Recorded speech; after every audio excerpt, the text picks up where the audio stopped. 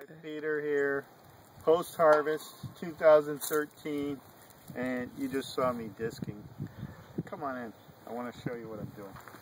Okay, so I'm running that tool through here to make the dirt a little fluffy, because into this fluff I'm going to plant some seeds for an organic soil builder. So it'll be some peas, barley, and clover mixed in.